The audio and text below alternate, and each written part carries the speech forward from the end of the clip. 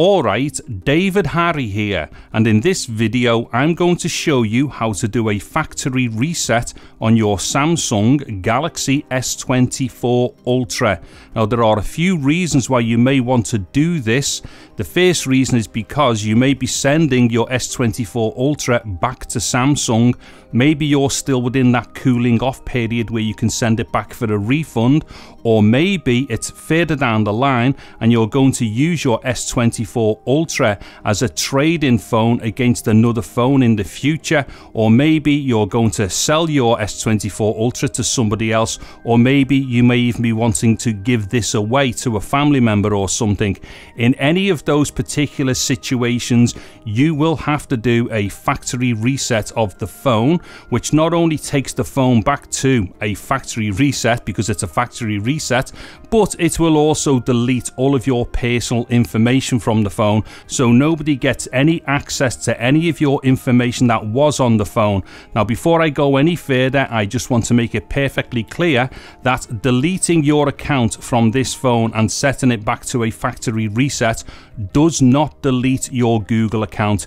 The reset will only delete your Google account from this phone, and your Google account will remain intact on any other phone or device that you have it on. Now before I get into the factory reset, it is just worth noting something about the power here.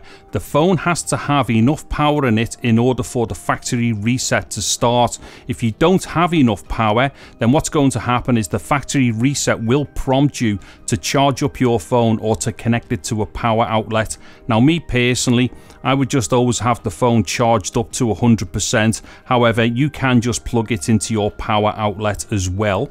So what I'm going to do here is to scroll to settings.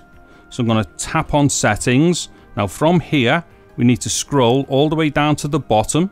Now once we're at the bottom here, we need to click on about phone. So I'm going to tap on there and then scroll to the bottom here, and then we have got reset. So I'm going to tap on reset. Now from here, if we scroll down a bit more, we've got a number of options, but it's the bottom option that we want here, which is factory data reset. So I'm just going to tap on that. Now at this point, it is going to actually advise us that we are going to be deleting a number of apps and all kinds of stuff here. So what you really need to do is to make sure that before you do this, that you have backed up any important information from your phone. Now you could do that, say, via the USB-C port to an external storage device or to a cloud storage, but just make sure that you have backed off any photos or videos that are on the phone that haven't been backed up to your cloud or to an external storage or any other data that you've got on your phone, because of course everything here is going to be erased off the phone, including all the apps and all the logins for these apps. So let me just scroll further down here. Now what we've got here is something that says reset, so we just need to tap on reset. So I'm going to do that. Now at this point it's asking me for my PIN number, so I'm just going to tap this in, so if you give me a moment. Okay, so I've just tapped in my PIN number there for verification, and now it has taken us to this option here which says delete all. So factory data reset, delete all. So I'm just going to tap on that. Now what's going to happen here is that the phone is going to shut down. It may kind of start up once or twice or something like that. However, I'm just going to go through this and show you exactly what happens. So as you can see there, it's come up with the Samsung logo again. Now I'm not entirely sure, it might shut down one more time, or it might actually go just straight to a new login. Let's see, so it's refreshed again back to the Samsung logo. Like I say, I will do this in real time just so that you can see how long that this takes, just so that you're aware of what happens when you do it for yourself. Okay, we'll take a little bit of time to get through this.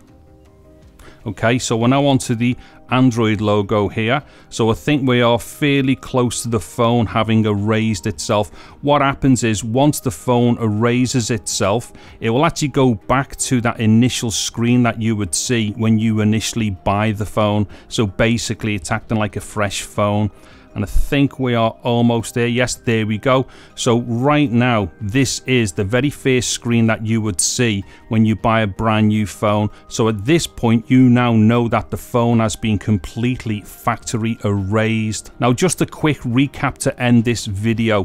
What's happened here is that the phone has had all of the information erased off it. It has also had all of the accounts that were on it erased off it. But once again, just remember, it does not wipe out your Google account. It only takes it away from this phone. So your Google account is still intact, and whatever other devices you're logged into with your Google account are all okay. Just to be clear, it only takes it off this phone and nothing else, and it does not delete your global Google account. But nonetheless, right now, this phone has had all of your private information erased from it, which now means that nobody can find anything about you to do with this phone, no matter where it goes to, who you sell it to, or if indeed you send it back to Samsung. Okay, that will just about do it for this video, and if you found it useful, please do give it a thumbs up. A sub to the channel would be absolutely awesome. I'm David Harry. Thank you very much for watching this video. Take care and goodbye now.